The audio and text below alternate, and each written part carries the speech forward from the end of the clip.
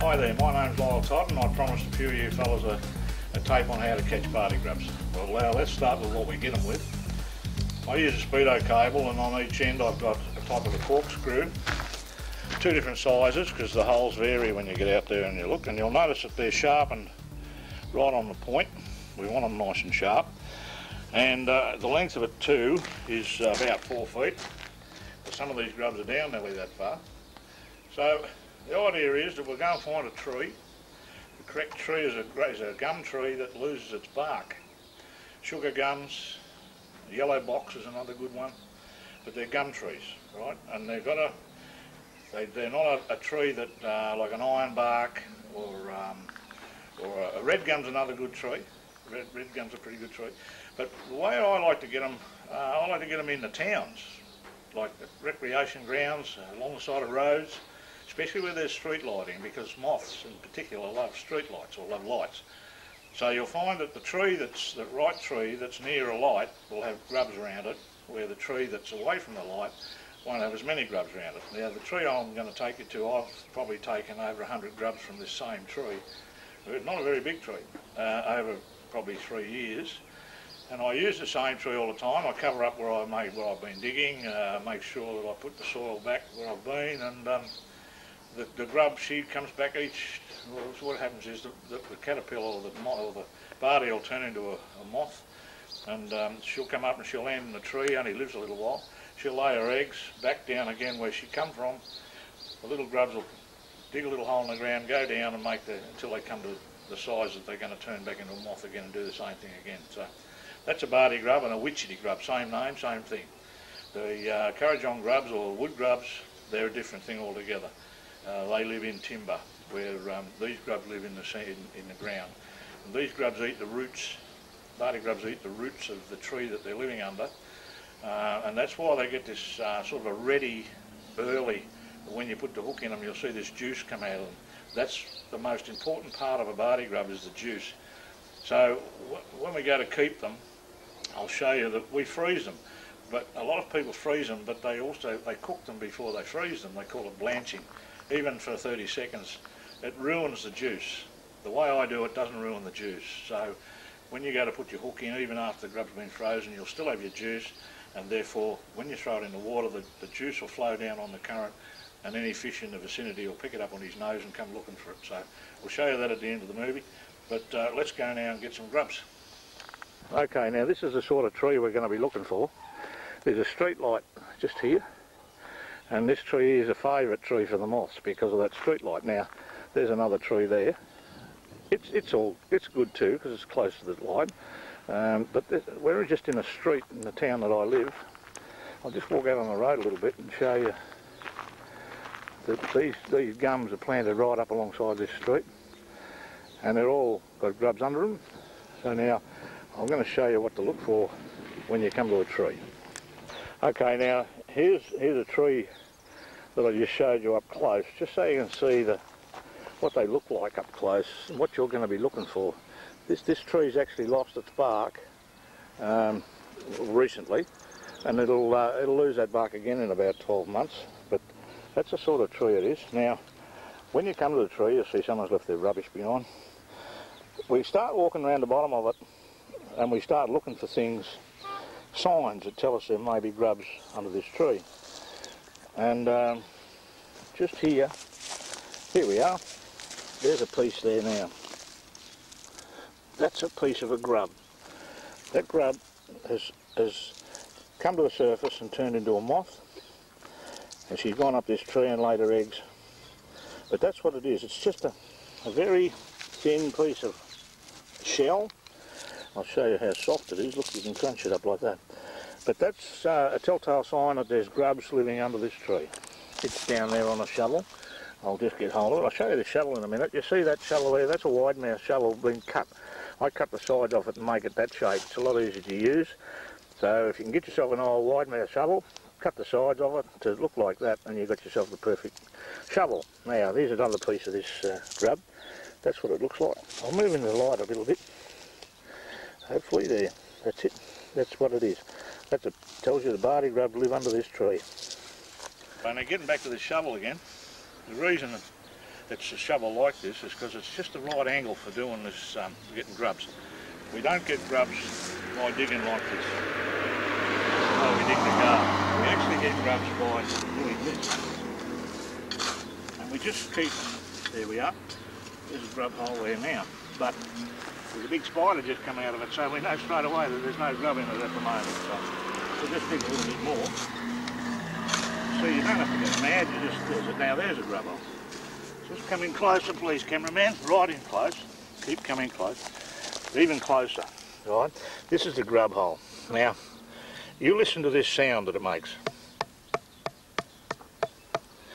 It's got a special sound that tells me there's a grub in this hole.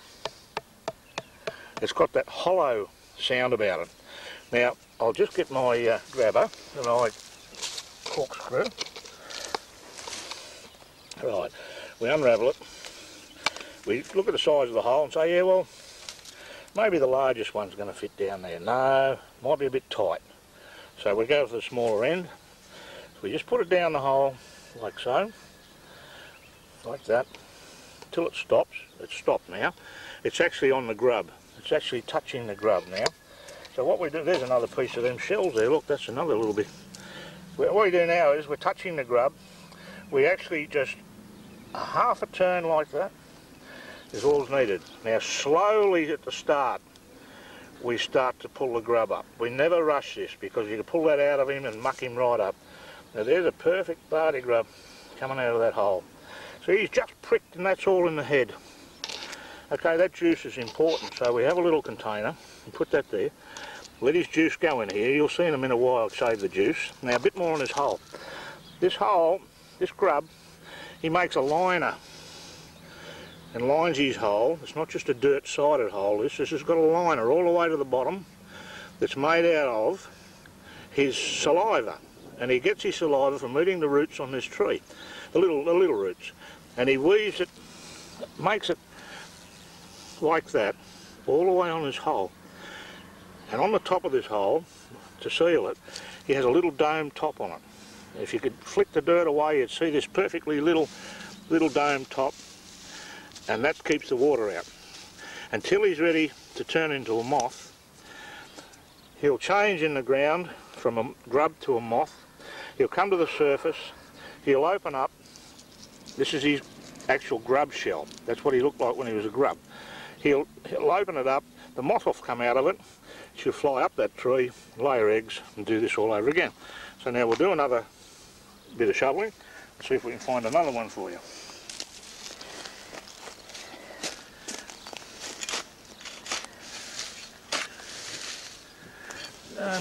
Let's just have a look at this hole. Maybe we'll get a little stick, just give it a little, just clean it up a bit. Now, this hole here, it looks okay. I'll just tap it and see what it sounds like. Hear that? That's a good hole. That's a bad hole. Different sound. That's dead. Now we'll put the screw down just to show you that there's nothing in it. But the grub has actually turned into a moth, gone up the tree, laid her eggs, and there you go, nothing. So that's a good example on the sounds that are good hole. Now there's another one.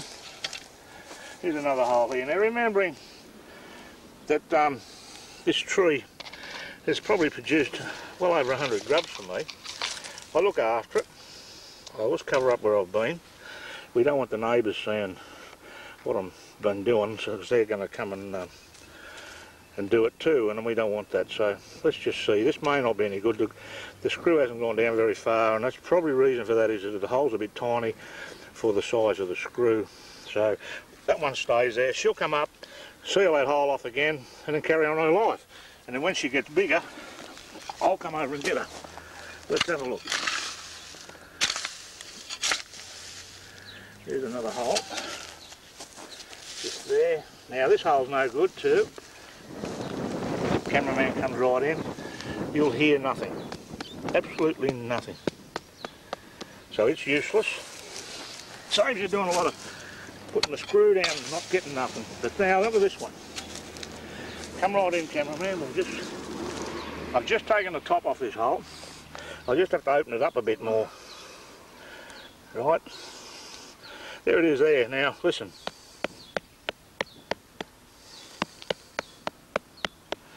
Let's just see. It doesn't sound good, but then it's got a nice lot of liner around it. Now there you go, see, it only goes in that far. So that grub's flown the coop too.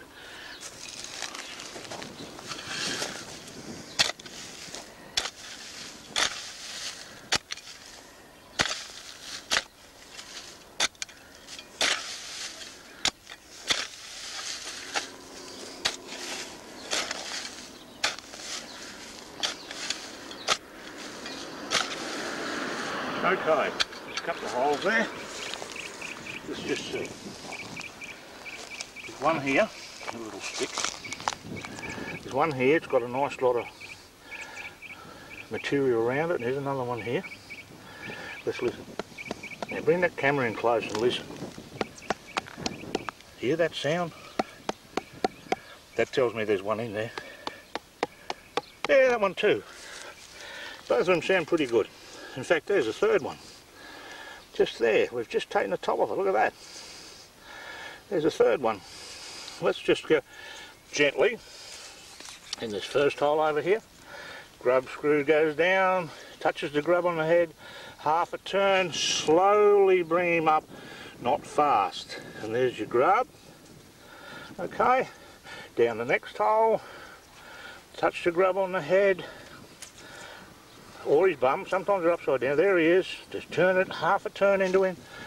Slowly start him off, bring him up, like that. And he didn't get him because he got off.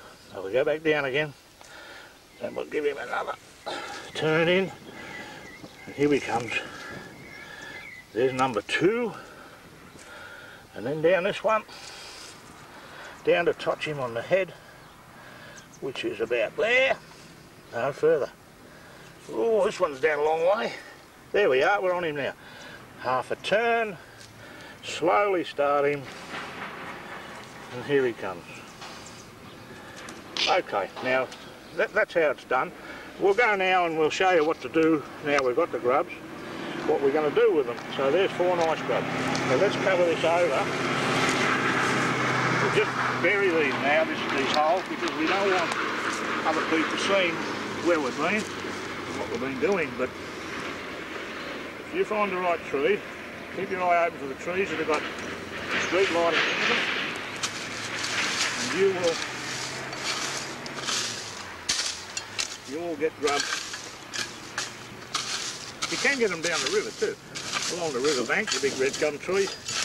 But generally the campers have been through them, and gee whiz, there's not that many left. So have a look around the footy ground at home, or the showgrounds, up some of the side streets.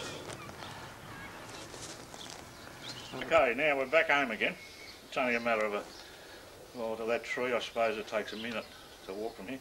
The grubs. Now what we're going to do is, we're going to put water in here. You can use tap water, that's no problem, but I just happen to like to use rainwater. I'll put them in water like that. Okay. A little container like this at the Chinese shop. Put about half a dozen grubs in it, about that much water, and freeze it. Just like that. And when you get to when you're going fishing, you take these containers out, take them with you, and take half a dozen with you in the boat, or wherever you're going to fish. Leave the rest in your esky, keep them cold as possible. When they thaw out, they'll be just like this again. Mind you, you don't keep them for 30 years. They don't lose like, it doesn't work like that. But that there, the juice that's in this grub, some of it's already gone out in this water. Now, we don't waste that water.